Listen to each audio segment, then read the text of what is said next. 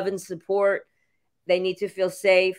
They need to, be undisturbed, but they need to feel safe and honored. And if you have to do an internal exam, that's a discussion. And if they don't want it, maybe we'll try something, maybe there's another way, or maybe, we need, it's just nothing is forced on anyone. In an emergency, we have to act, and they sign an informed consent. But yeah, when people are supported in that way, the experience can be orgasmic for the couple, meaning just like the most ecstatic life experience of a lifetime.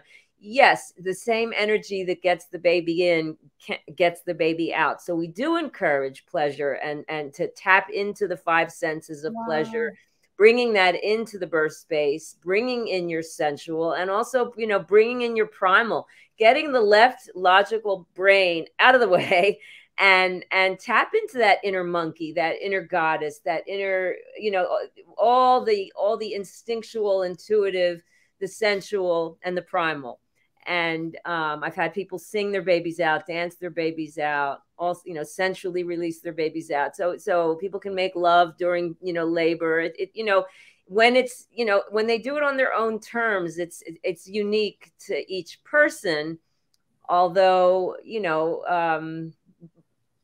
there's a wide variety. What I would say is there's a wide range of normal.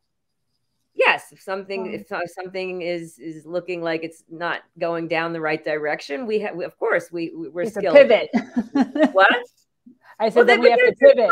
Us. They don't need to get, they don't, when, we have everybody give us a birth plan, right? So they don't have to write, I don't want to, because routinely in the hospital, I don't want IV, I don't want continuous monitoring, I don't want a episiotomy, I don't want my baby being suctioned, I don't want the cord clamped immediately.